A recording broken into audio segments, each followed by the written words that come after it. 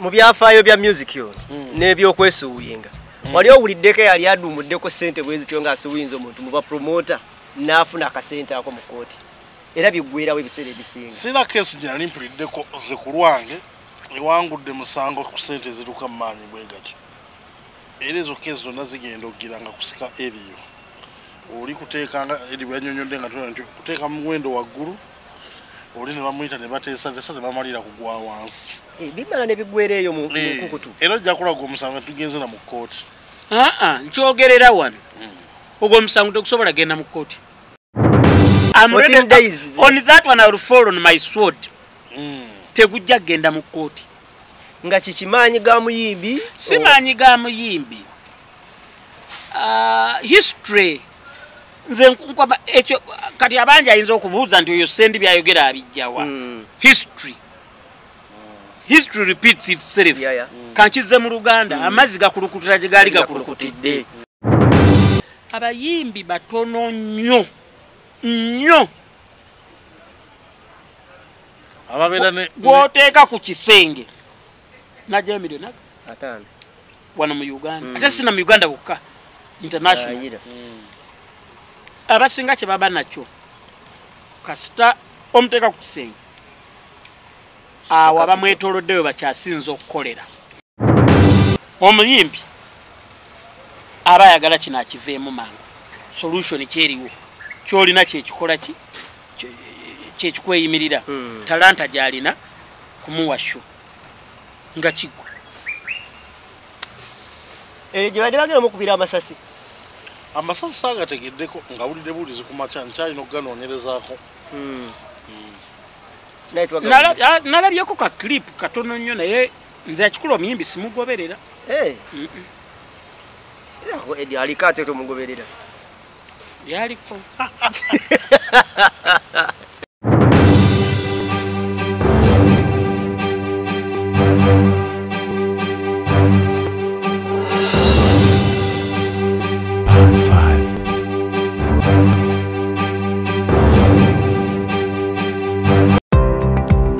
Favor Uganda Limited, kampani yakakasibwa government okutwala abantu ebweru, yeetaaga abalenzi n'abawala okukola mu ggwanga lya Qatar, Dubai na Abu Dhabi nga ba cleaners, waiters and waitresses, cargo handlers ne ba security guard. Wabulanga emisaala mirungi ddala. Jjukira nti balondola n'okufaayo ennyo eri abo be batwala ebweru. Okumanya ebisingawo kuba ku nnamba noti 764 174 527 oba noti 74 noti 672 684 basange ku offices zaabwe ekitende ku Mwenda Entebbe Road. Muna Uganda wangalira mu diaspora, America, Canada, UK, Australia ne Germany. Ng'okyakola emirimu ebiri kwesatu okweyimirizaawo. Okola akaseera kawanvu, okola ku weekend, okola ne ku nnaku enkulu. Tolina kadde n'akamu okunyumyamu ne famire yo yadde okukiringa nabo. Omukisa guno nkwanjulira enkola ey'okukolera ku mutimbagano online business. Kolera awakaawo oba mu kifo kyonna kye weegomba mu nsi yonna. Awo nno ofuna akaseera n'abantu bo ng'eno bw'oyoola omudidi ng'okolera ku mutimbagano. Tekikwetaagisa bukugu bwonna. Abakuyambako weebali okuyisa mu mitendera gyonna. Okumanya okukolera ku mutimbagano yita ku www.d-flax.com oba tukubire ku +1 925 214 3563. Kolera ku mutimbagano ne babinojjo bakwebuuzeeko. Banaye mbadirizaako nnyo na Jenkinz kwata mutulaba ku mukutu gwa Uganda byogere. Bakubize subscribing, sharing, commenting. Ne lwaki tojjero netwe makati ne feeling anti zera nyinyi show. Botula omba ndowozanga anti oli mutono. Ayinayo ekirowooza nti kubajja okuba na nyinyi show. N'okugibba lekale bali kyeki. Ate esawa yonna. Tugenda zeetu. Sema mukama wange. Mukasa ate ebintu bya kalamu byatukolerera ko. Tunayogera byo KAKALAAMU atwogere ku ki tazabye tuddamu tuteka ku bunkenge lero buli omu kyagala ayogere twogere ku nuupu teka bya mukali okezi twogere ku bannuupu kakati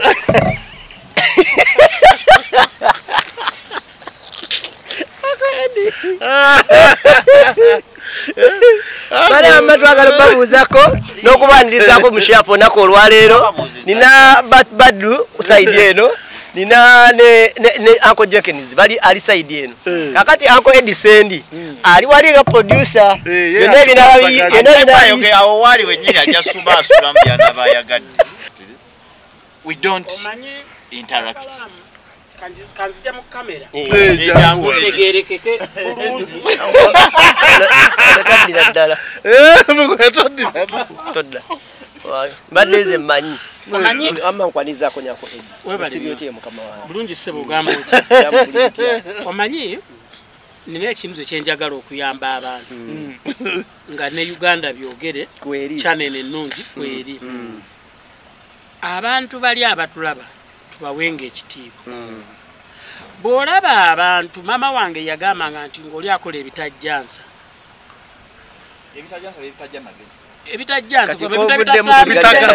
ebitagasa nga abantu beekolakola ebintu tosaana kwongeramu muliro kiba beta to let it die natural death abantu bano abayomba okay to be sincere nze njagala gwe ayogera nabo obabuuze mutawaanaki otegedde bulungi bombi separately babuuze trust me teri alina kyalina kirwanya tewali it's all about for a very long time they've survived on creating a bubble okay eno bwegwamu omulka ne ba creating a bubble endala nakafintamu ne kabaluka that's all nina ebitabo byenjogerako nga mba olumu sinyonyodde lwaki nkyogera lwaki saagala kyano kugendako nnyo bintu byakuudiisa bantu naffe tulina kyano abantu abo basasula sente zaabwe sente actually sina kikulu naye abantu abo bawaayo obudde bwabwe n'alaba bwe luli ky'abantu ne batandika okuga nti ezo kyano tekubaako kigasa tebisesa tebizimba kuba ebintu biri bye tutambulirako either abantu bawa fan oba bawa entertainment ekijja tutuukako ffenna kijja tuli okitegedde ngenda banyumizayo story emu lumu emmese yalaba gaayi ng'aguza akamasu emmese akati netya nnyo nti kagenda gikuba nefuluma wabweru negamba ku nkoko tinyamba omusajja yaguza akamasu ojjo nyambe olabe engeri gye tuyinza okukakola okategulula ikoko nemuga nti ate nze ebyakamasu binkwatirako wa nze mbeera bweru n'agenda ku nte n'akiga nti owaayi nyamba omusajja yaguza akamasu naye bwe nkadaba ekigere kyo gwosobola n'okukalinyako obulinnya bwoti nekatabako kyekakoze nekafa ate nze binkwatirako wa long story short ng'omusajja bagula akamasu unfortunately nekagenda kakuba mukyala we accidentally kati omukyala ne bamutwala mu ddwaliro taasulewo bwe yadda ng'awonye ne bakwata enkoko kaba ne bagisala awutemu supu bakulisa omukyala akati mukwekulisaamu supu omukyala n'amala final ate n'afa mulumbe ne basala ente nakale bano n'abagambi emmese tebagisalayo bambi yeyalama ate so abantu abeekolakola ebitajjansa akabozi kakasifaako ku YouTube channel oba ku mitimbagano kijja ffenna kutwafecting after okitegedde lwaki solution tubadde tugyetaaga this time kati yeeyo kati bati ndowooza okitegedde lwaki mbadde njagala ebeerewo abantu abatuukiridde kubanga bo kyenyininyini kyolowooza kyobadde oyogera benyini kye balowooza era bakugirayo kyano naye lwaki temubeerako nga bano tubadde mukolako nga bwe bati lwaki buli kaseera mubeera mu bino anti kyenkusaba kati kino nkiwa aba channels endala nabo balaba channels abannaabo nsaba buli alina YouTube channel melekeraawo okuteekako embaddi n'ebitajjansa because bwe kinaalya bijja kuba bya mmese na nkoko nante n'omukyala kakalango tosigaza mukyala agenze enkoko egenze ate obulango bujja buli ddakiika owulidde kati mpuliddeko lozifuumu nga mugifunye tulina ne chill chamber skills kiregedde tegeza gye tulaga tulabayo kati waba walungi kasitoba nga tososowagiza nnyo basajja abalwa nga totadde mbaddi na bitajjansa mbaddi n'ebitajjansa yabe mbaddi bibaliwo abantu bangi asanti saagala bawa mileage kati saagala kudda wano kugamba gundi yakola embaddi bweti gundi yakola embaddi bweti already olwo oba ofolinze pre oba obavuze oba obawadde mileage kati ababadde batuukirira kakalaamu tubazzeemu tebadda mutawaanya omusajja alina ebizibu byonna ebimutawaanya bizibu ki aplaningira future bizibu ki omwana wa kamini yayimba olimba the future is calling n'omuba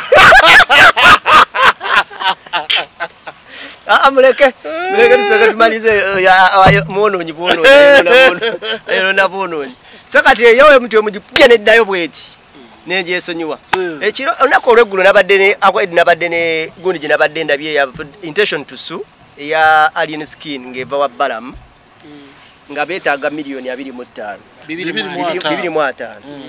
nabadde ntunuulira abantu nga babajjo nga ate bo bagamba nti it is just a stand nga gyobadde ogamba era akabadi kekamu nga baagala promotinga omwana omwera amanyiddwa nga alien skin about engeri gye mbadde mugobereramu story eno mu ngeri emu oba endala balamu yali azannyeko akabadi konna akeetagisa okubeera nga promotinga abantu through bwatyo nga asuubinga nga bwajjayo mu ngeri okkangamu ebbanga ly'omugoberedde mu bizinesi eno.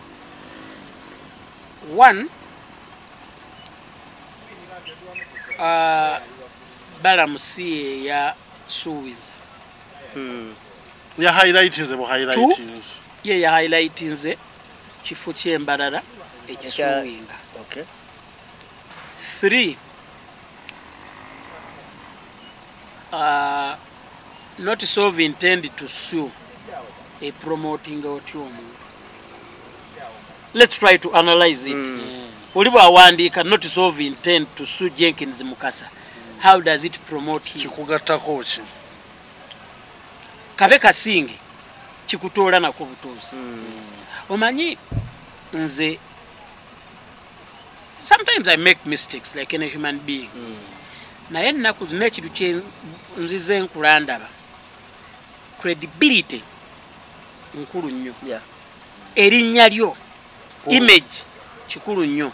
Ekirala tuli mu mbeera olwaleero wonna woogenda oba kusaba visa oba kusaba mulimu si job mulimu business oli muba mukyanyumya oli mukunyonyero manyi nina company West Records tukola obulango biki nateeka andi osoosayo business card yo nassaamu erinnya lyo mu Google nereeta notice of intent to sue because kino omulimu oba onaagufuna eyogera birala search engine eyogera biki birala katugambe ogenze kusaba visa okay ekyo kwamba tekisaana nnyo discussion ate si buli asaba visa nti ogenda kubomba naye olumu katunayinza okubonekera nobawo business ezengo omusajja kwetaaga Sweden mugende mugeraganye akugamba funa visa ojje ogenda okusaba visa mu Sweden ateekamu erinnya lyo nga liraga toli muntu wa mazima oba n'oli ayagala okuwa business naye akunoonyerezaako kati sisuubirayo muntu asobola kuzannya mbadi kweteeka mu mbeera eyo unless omanye okuyiga tekuggwayo wayinza okubaawo engeri endala enkola empya empya ffe nga ffe tetunaba kukikola ki kibuuka bubuusi kyate tunakibuuka nti oli teekawo notice of intent to sue oli alina wagenda okukifuniramu maybe nga oli alina god parent we oli n'ateekawo nti ono bamubanja god parent afinansinga ebbanja lyono okumusevinga maybe ngamba lyakusika kasente maybe okitegedde but siraba mbaddi erimu notice of intent to sue Jenkinz mu byafaayo bya music yo n'ebyokwesuuyinga wali owuliddeko yali adumuddeko ssente bwe zityo ng'asuubinza omuntu muba promota n'afuna akasente ako mu kooti era biggweerawo ebiseera ebisinga sina keesi gye nali mpuliddeko ze ku lwange ewangudde musango ku ssente ziruka mu maanyi bwe gatyo era ezo keesi zonna zigenda okugira nga kusika eriyo oli kuteekanga eri bwanyonyodde nga nti kuteeka mu muwendo waggulu oli ne bamuyita ne bateesa ne bamalira kugwa wansi bimala ne biggweera eyo mu nkukutu era ojja kulaga omusango tugenze na mu kkooti nkyogerera wano ogwo omusango tegusobola genda mu kkooti on that one I will fall on my sword tegujja genda mu kkooti nga kikimaanyi ga muyimbi si maanyi ga muyimbi history nze nkwaba ekyo kati abangi ayinza okubuuza nti oyo Sendi byayogera abijjawa history repeats itself kankize mu Luganda amazzi gakulukutira gye gaali gakulukutidde tewali musango gwali gubaddewo era batugamba we study history to know the past and for you to know where you are going for you to know your future you must know your past yes ejo gyonna egijja bwe gityo ever gibeera gye out of court lwatugende bateeseze lwaki nsonga ziba bbiri asabe 2.5 for starters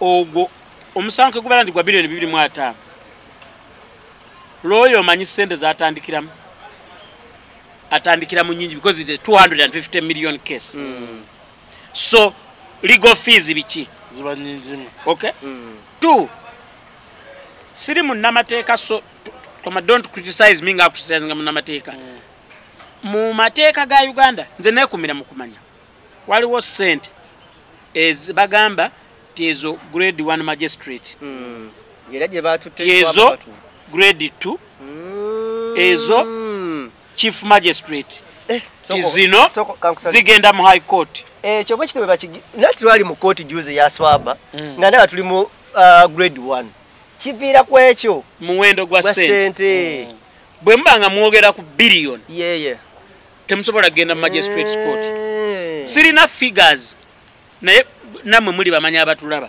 mugende munoonyereze kati waliwo threshold gye bagamba nti okuva wano okutuuka wano gugenda wano omusango I highly suspect milioni 2.5 guba gugenda mu high court omusango gugenda mu high court si gwa kumalaga n'ogwa magistrate court si gwa kumalaga but otegeera dynamics ekirunga kirimu ki judge wa high court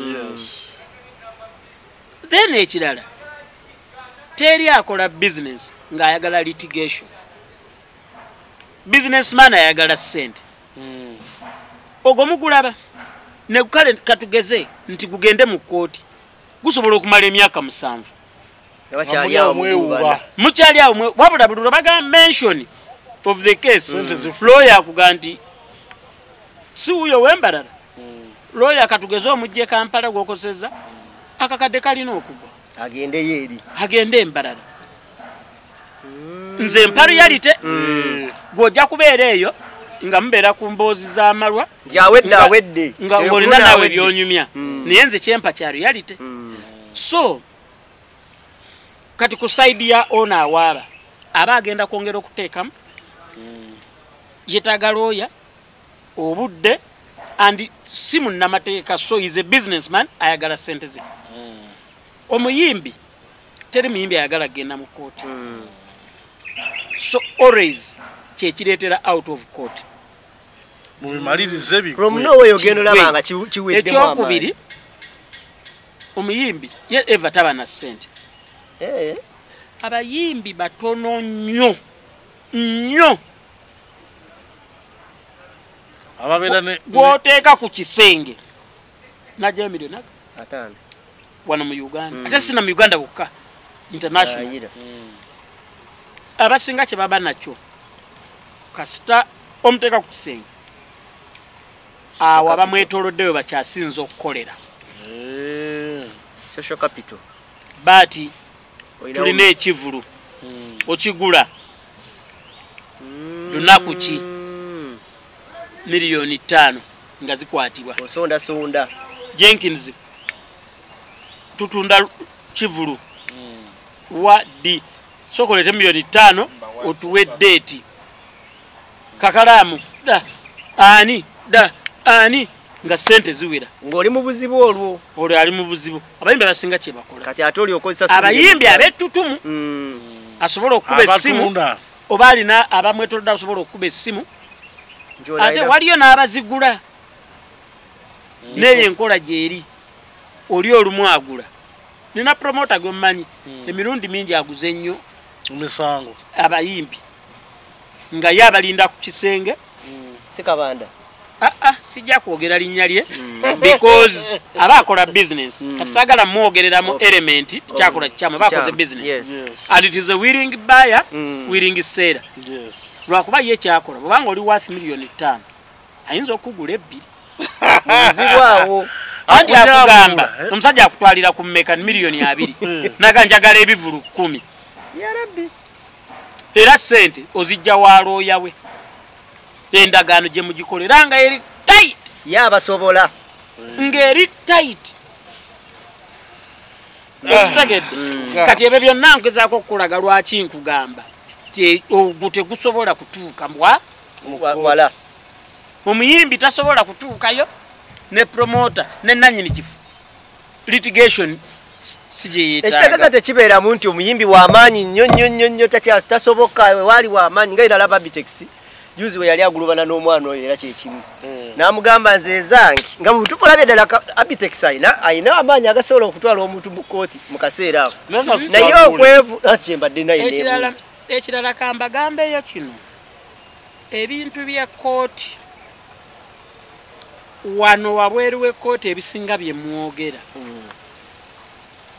mu kooti boogera olulimi lulala nnyo njabba wayo ekyokulabirako emisango mingi gigobebwa ku ze tuyita technicalities naye Eddy bakuwulira ng'olese bwino bamuwulira emisango mingi gigobebwa ku ze tuyita technicalities nga merits ne demerits tezitunuddwa nako omanyi nti waliyo emisango egigobwa nga oli agamba nti wawaaba out of time kusalemu ekirimi katono mu kooti twali yaswaba etumubuuza ani munnamateeka awo nti yenze munnamateeka nga mu butuufu akimanyidde ddala banaatuuka mu maaso g'omulamuzi naga bankutte bampambye tebampadde emmere tebampadde banzigyeko essimu siira gwe nakubidde ampe ku sente ekiro ekyo ate bantwala kati nga akimanyi saawe omulamuzi agera buwuliriza amugambe nti mu butuufu noono ne tumuwulirizeeko kumbe byonna byayogera ndowooza baabiwulira dda tekyamuggyako muganga asatu ng'okomawo naye nga mu butuufu nze naye singa ali mulamuzi nga nze atudde mu ntebe so wabbanga yabyogera nali muwaayo omukisa anti ebyo gwe bye walimu bikola wabweru wa kooti naye kyeyali munda mu kooti birala ebikola birala oli asobola okusuwinga eno ng'ebweru embeekulo kiki oli n'agamba nti you sued in the wrong court technicalities ogenze wakyama ne batatunula nako ndi yaguza teyaguza technicalities agambye olaba nsimanyi bakuta omukazi bakwata omukazi abeera out of range kubanga ne evidence batekyaliwo tewali ki so kooti esooka okugamba nti ekyo tekyewekiraga tekyagatta ngenda kuwayo ekyokulabirako waliwo keesi yali Bungereza omukazi yagamba yawaaba gaye mu Jamaica naye ng'omujamaika alina dread mpanvu ng'alina amaaso mamyufu nga muddugavu ng'ali tafu ne bateeka omuwala mu kaguli side eri omujamaika n'agamba nti yeye representing omuwala najja cross check omujamaika n'ayita omuwala mu cross examining natandika omugamba, do you remember when you told me? Do you remember when you told me that you love it, baby? Do you remember how you were screaming my name and do you remember? Omuwala, no, I didn't say that. No. Mu busungu n'abwatuka n'akaaba. Omusango ne bagamba nti the witness is not in a stable mind or something. Ne batijani gayi naddayo emere ku mere nadda oba n'amugamba ki ekirala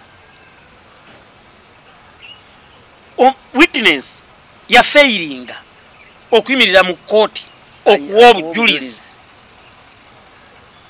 properly omusango ne bagugoba wone gwe n'aba eranda niyo omujamaika yali neiba w'omukyalo omukadde omukyalo omukadde ng'alina rooster omanyi bayita rooster ebeera nkoko kati rooster nga yafujjo buli lwagira ebojjerera ayita wanja namugamba nti omanyi old lady, if you don't take care your rooster I'm gonna slaughter it, I'll kill it.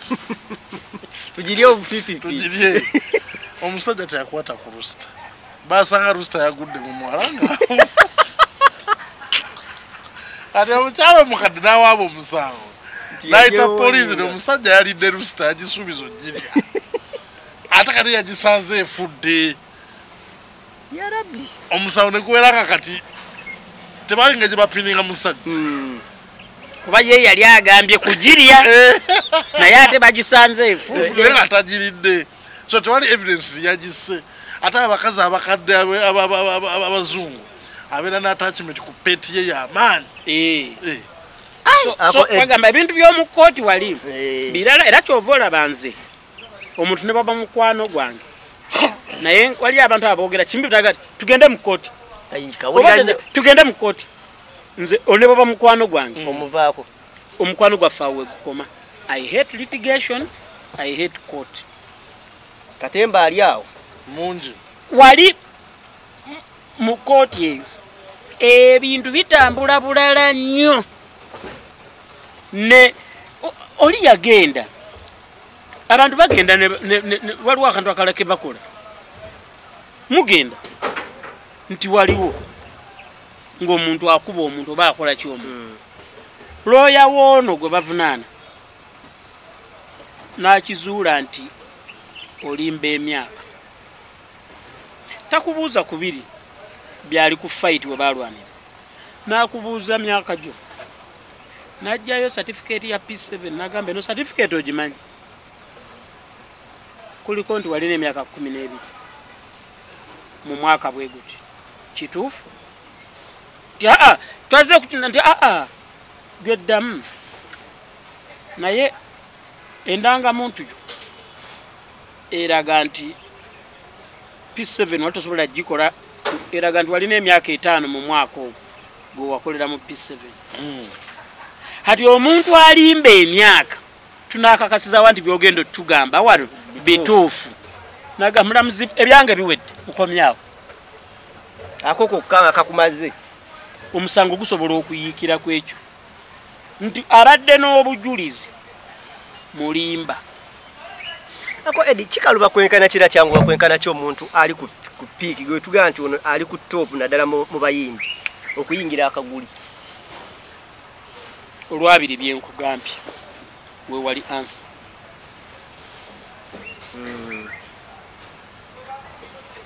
awaaba abatayagala bigende wala nyi abayagala sente oba ayagala kumuwa shows afune sente kuba in the first instance yakolagana naye kufuna sente omuyimbi abayagala kino akiveemu mangu solution kyeriwo kyolina kyekikola ki kyekikweyimirira talanta gyalina kumuwa show nga kigwa gye badde bagenda mukubira Amasasi Amasasi saagategeddeko nga bulidde bulizi ku makya nkyalina okuganoonyerezaako. Nalabyeko ka clip katono nnyo naye nze akikula omuyimbi simugoberera. Eddy aliko ate tomugoberera. Byaliko.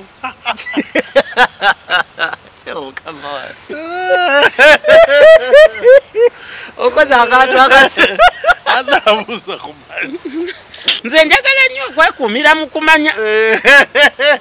Ate olumu okeera ng'oli bize newabawo ekigenda mu maaso. Kati wano twakamalawo essaawa nga 3. Omanyi tibayinza okuba nga waliyo eggulire eryokya nga tetumanyi.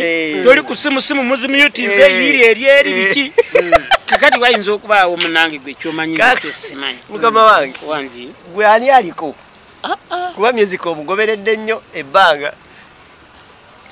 Anti abaaliko be bakyali. Anti nze okubeera era gw'oditamininga oti omuntu aliko.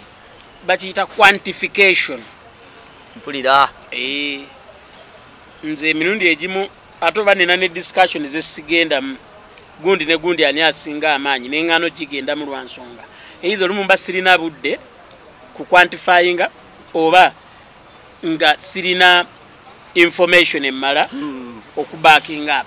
Ebyo byanzigisaako enamba ya Airtel. Nali neebase ekiro 8 musajja n'akuba ssebo. Wangi twagala otumala empaka. Ndi wano mu balansi by'essente. Wama Bobi Wine ne Bebe Kulu ani asinga. Bagenda kundya ssente zange nyamba. Munana gwa kiro. Emanyi n'essimu ejja kundeetera ebizibu. Natamu ebibuuzo buuze. Ebibuuzo batumale empaka. Tumale empaka. Ate mu background wabaayo abawoggana. Eva. Ate olumu naawe wooli obeera mu mbeera zo olumu naawe oyinza okuba nga wooli wawoggana. Akati ne gujja bagira. Saako Eddy. Omuntu asobola kunyonyola muntu aliko n'omunyonyola awo oti owekimala. Nze omuntu yenna okugamba nti ono yaliko mba njagala ekiddako. Quantification. Yaliko because kino na kino na kino na kino na kino. Emirundi mingi nvuddeyo nnyo mu bantu nenga nti Jose Chameleone wa amaanyi. Era olumala ekyo kyogera nozaako lwaki nga nzizaako lwaki. Kazina mbadde nnyo omwoki bwino. Obakingi agambe nti ambuuzize nakyayogedde ne mubuuza ekibuuzo naguno okujja tukyetuulira dakika 10 musajja muweru oba kiki oba yabadde asuula ebintu ako Eddy onkoze si bulungi olwaleero naye tewali buzibu munnange. Webanyo balire ddala kalali sikabadde kasufu. Nedda. Era mbulira ekibi kyenjogedde nga tunava ku kamera. Era kyobola nga kabadde kasufu. Ekyo kubeera nti kyembadde mbuuza just name badde nkikubuuza bubuuza. Tikusaidia ani aliko. Nenkugamba sirina budde saawe kunnyonnyola aliko kubanze lugamba nti gundi ng'oleeta bwino nina okugattako ne bwino. Era mbasagala muntu akasalamu. Abula era kano nako. Kadda Katonda yamanyi. Akabuuzo k'obuuzizza. N'omuntu wange obutya nnyo buli ke twogera ogaleero nze simanyi. Nasoma okwana naye okubuuza ekibuuzo si ki. Naye ako k'oyogedde kasufu. Era akalamu n'empala ogiyingira oti. Esinga n'okugula obutono. Esweki nga togiraba. Oyambala ya lasitiika. Akola figa kakalaamu. Era nako Eddy ngenda bisalamu. Nkubuulira. Wena yetumbalira. Kabeka tubalirize bannaye neyanze nnyo neyanze. Akadde kompadde kadde kasufu. Sebo naye neyanze nnyo. Twagalize obuwangazi. Wendi. Na byonna byogoba byoyagala. Mukama tuyamba tukalanga tukyakubako emmunye. Ate otuyambe singa obeera olinnye eddaala oba ossa eddaala aliyo nedda lyonna okulinnya eddaala mu bulamu oba okukka eddaala mu bulamu tokyuka sigala nga yeggwe kuba ekizibu kye tusinza okufuna abantu abamu oli abadde munnammwe bw'alinnya eddaala ate nakyuka ate nakolima ate nayomba okiraba kyabala yavudde mu sho yeyebuuza lwaki yavudde lwaki tosiibula kuba ffe tukyeyongera maaso maliriza apartment tugende naye ng'abatulaba alina omwana gwe yalina lumu nali njogera apartment zange omwana n'akyusa eryanda sebo omwana oyo mukama yanyamba bateezeka mbabuulire era omuntu wabanga nnyingira mukama nze yankoledde ebyamagero bingi kyenva musinza omwana yankola akantu ntandika bwe nti njogera ku apartment zange omwana n'akyusizaawo eryanda awo butereevu mu editing konna baba bakakoze eki bakayi ate saamanya nasigala njogera ngendo mulaba nga azzaamu eryanda pa ne mugamba musajja okoze kyaki eki nanga nti libadde liweddeko ninga nti ku mention yange notagambako kati naye ng'ekikulu abatulaba ndi wano ne mwami Kakalaamu musajja wammwe naye nga njagala obbategeeza nti ekitenda awo lw'entebe tulinawo apartments 2 bedroom ne 3 bedrooms bw'obanga oyagala okusulamu nungi nnyo njoyote bulungi mpya buli kintu kikyali kipya gwobeera okisooseemu osobola obanga oyagala okumanya ebisingawo osobola okuba enamba y'essimu osobola okukola whatsapp call osobola okuweereza whatsapp message ku 0772 43 0000 0772 43 0000 Kitenda apartments weziri 2 bedrooms oba 3 bedrooms. Please support mutuwa ku business banayi. Mutuwonye okuva wano. Mutuwa ku business embeera si nnungi nete twagala kusabiriza. Fe tusaba business. I don't want handouts. I want business. Jenkinz chicho ngamo osulamu. Kakala baba yamba Eddy. Kamera sebo njikudiza. Baba yamba Eddy okusigala Uganda ngayiza Uganda. Kimuyamba butabomba. Ono gwaliko gundi Saimo yakugamba ati. Yaga Saimo mune yaga temutusudia mu ababiri. Mugale mujjaye ne mukomone mukakkana yagenda mu byafana bitaganjula. Nga Uncle Eddy ne Jenkinz basooka eri baana beeri. Era buli kimu ekiri wano banazaako bunaza. Fenna omusana gutoocha kyekimu. Fenna ekinnya kitukuba kyekimu. Enkuba etukuba kyekimu. Fenna tuliwa. Kale saawa eno bwatusinga obutono wano oyinza okuba nga otusinza ssente. Okiraba? Bijja si bigere. Mukulu twakimaliriza ekikyo. Njala amabasi bulira wano. Neyazanyo neyazegge. Basajja apa ba Bible life yugi mwebanyo balide ddala obutatuvaamu. Interview za Kakalaamu zinnemye okutegeera. Nzizi andabikira ndowooza ogenda kukolayo ne disclaimer. Nenda interview ya Kakalaamu ejja ina wayagala etunule. Kasitoji kyusamu katono bote. Ngaga awonzise. Afe emirundi mukaaga. Okoze bubi. Afe emirundi mukaaga mu firimu eyiyo. Okikola otya? Oba gyolidde ssente era lazima era. Wane biro gimaliriza bwe muti. Nkitegedde. Kabuuzo tubuuza bubuuza ffe tukola assertion. Ffe tubuuza kibuuzo gw'otuddemu.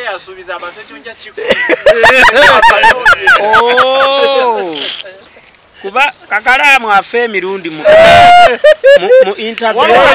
Wano yankolako interview ne munnyonnyola ebintu byawa. Nagamba onzise. Sijje mwalimu ne Saimo. Eyo naye nagiraba ng'obungenge buli wamu awonzisa awo togenda. Firimu yafubutuse yazze kati tuli firimu era atera okuvaayo. Firimu ya principal gyagenda okuta. Agenda jita Bobi Wine the people's president. Si ya furuma eri ya furuma yali. Anti yeyo ne kati bagya premier linga. Kati yingide East Africa. Kati bagya bagiteke mu nsi yonna. Ogenda kubayo. Ewati mu premier league. Abagenda jiteka ku gundi ku mitimbagano. Teetaga kuyitibwa. Ani akugambye nti mbeera sivaayo. Anti premier league zendo zabayita abantu. Abana abeerawo ate kati gwengeri gyobadde ne information ffe tetugirina nemanya guli kumpimpi wali mona abeera mukate aga tuba tumusetiza bavumisa abaana naye tuno tetuufa enjala bannange tukiwuse kambate era kati gwe